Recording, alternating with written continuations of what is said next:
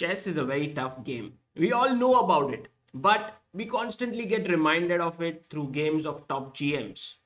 At the Superbet Grand Chess Tour Classic, Anish Giri was playing against Constantin Lupulescu.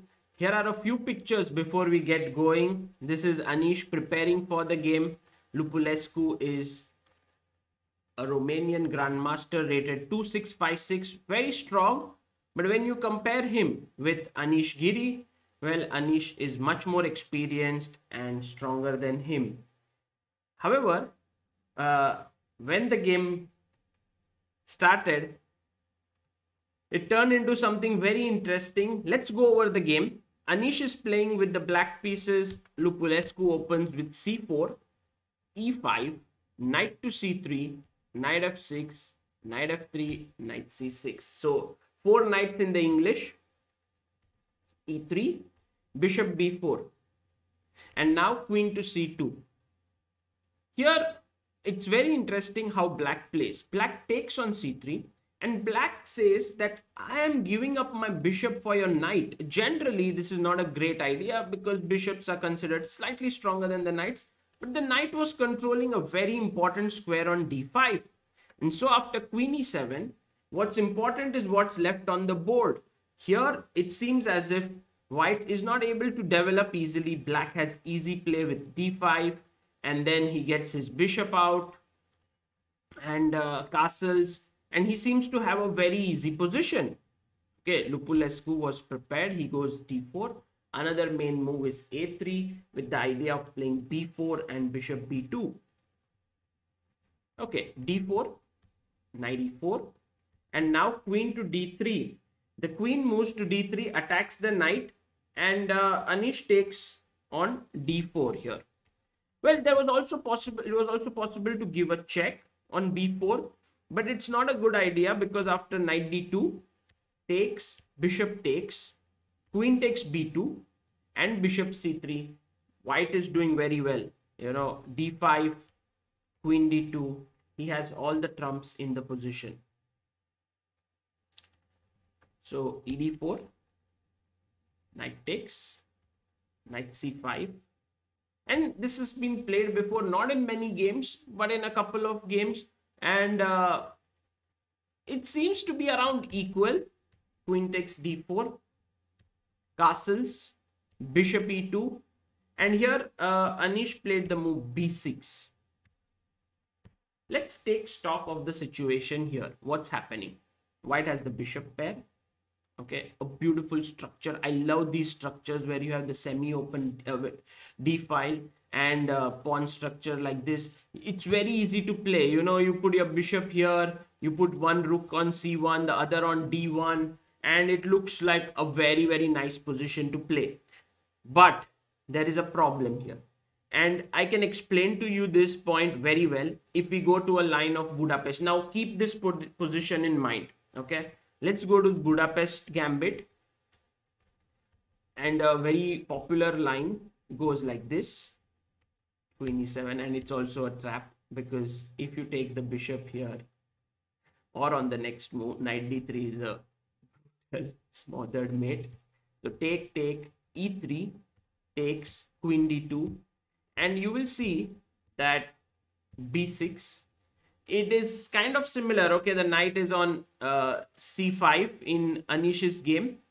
But the big difference is that this bishop is not on f4. It is back on c1. And this huge difference is the reason why black is having good chances there. And here it's a one-sided position. You know, e4, f3.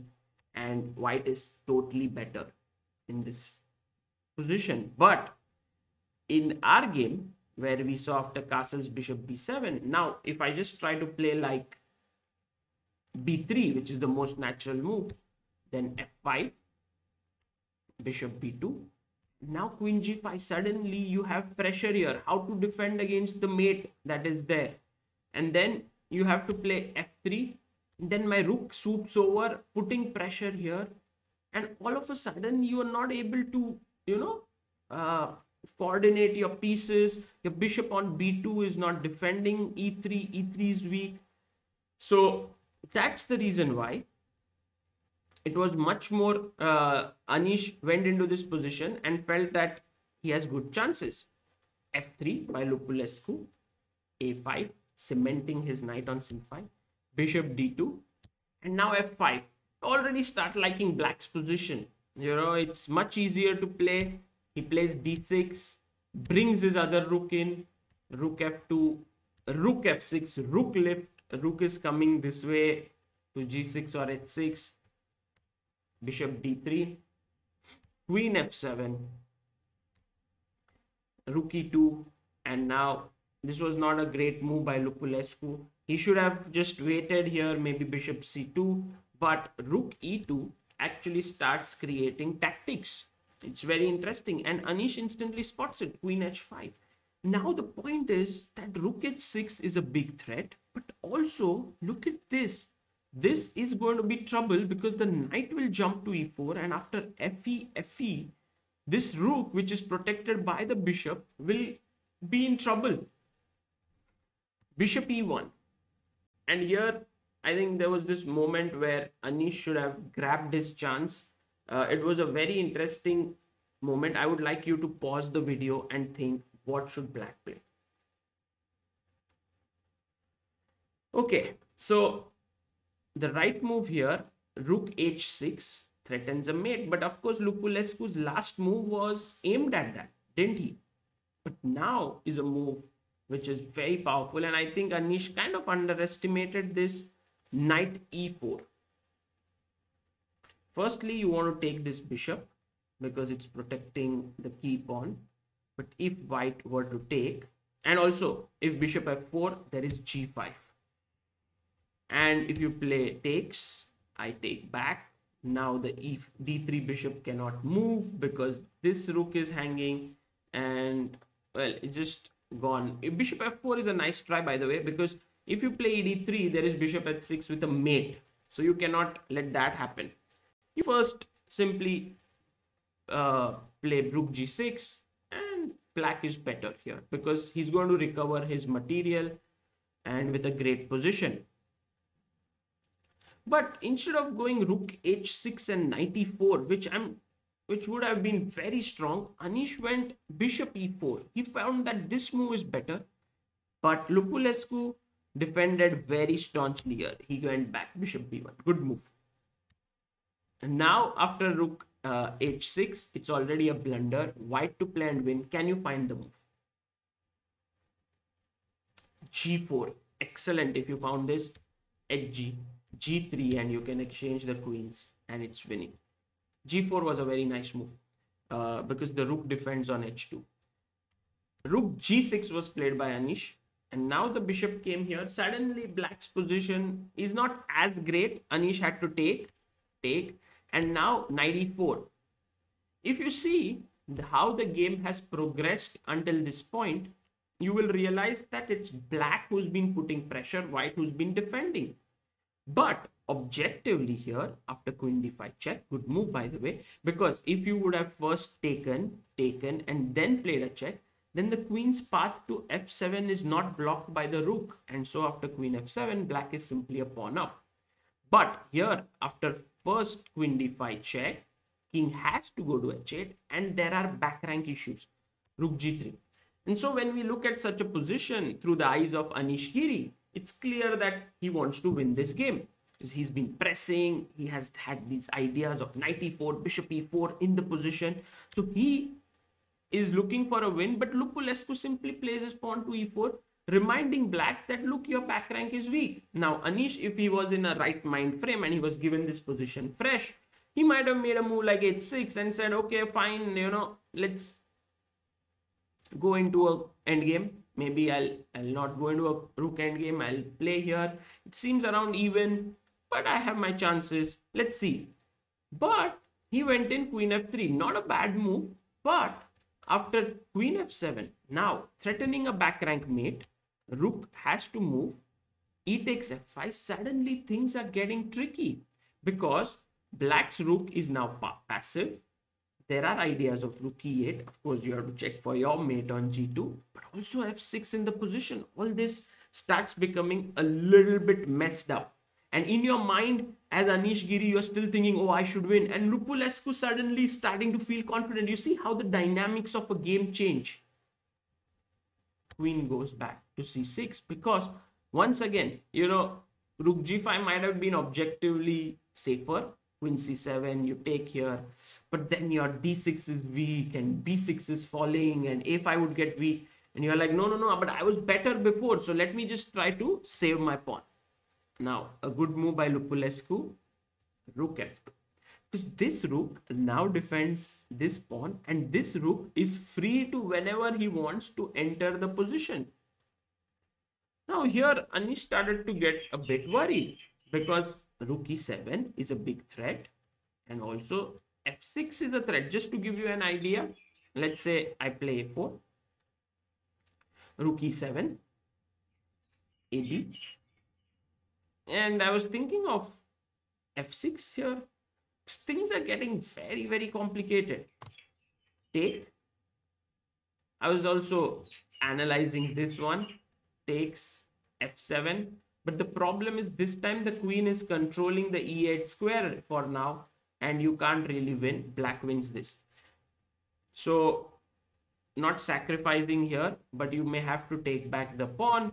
And black can just go back to g6 and try to defend this position. It's around even. So let's say ab3, I take back on b3. This is also another way to play. Then after queen a8, I feel like here white is the one who is on the offensive. Black has to find many accurate moves in order to hold. But somehow he can still cling on here. Something like this. And black is doing still in the game. But Anish actually lost his sense of objectivity here. He went queen c5. And he had a one move trick here, which was that if rook e8, he had something in mind. Can you find it? Black to play. Yes, rook g2. It seems like there's a back rank mate there, but rook g2. You can't take with the rook, it's pinned. If you take with the king, there is queen c6 check, and I pick up the rook. So white has to go king h1. Very interesting variation. And then I go rook h2. And now you must take queen f2, king h1, and it's a draw here, perpetual. So that was his idea. But Lupulescu now, he's also a great player. He says, now is my chance to beat Anish. Rook e7, and he tells black, yes, you're pawn up, but your pieces are passive. And c7, oops, your pieces are passive here on g8, and c7 is hanging. f6 is coming, and Anish now got really worried because f6 is a big threat in the position, and so he went over here queen d4. Just to give you an idea of what was hanging in the air, let's say a4 was played, then f6, and now you can't push the pawn. h7 is a mate, so you have to, let's say you play ab3, just so that you know what's happening. And now white to play and win. Can you find it? Take, check, and it's all over. Rook e8 check coming next. It's a mate. So here, after rook e7, queen d4 was played, and there came the move rook e8. This time not f6 but rook e8, because to f6 once again Anish had got it covered. Black to play and hold. Take, gf6, the rook activates itself. King f1. It's a pretty draw here. Rook e1, check. Rook e2. If rook fe2, then it's already over. There is a mate in 3. Check, and it's gone. Rook g2 coming next. But you could play rook e2, and then after queen d1, there is rook e1.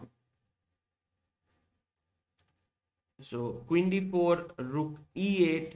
Now he took, but this time it doesn't work because after check, few checks here, check, rook d2. It was all over. The checks will soon run out. Let's say after queen g3, king d1, the king will run away to safety, and Anish had to resign the game.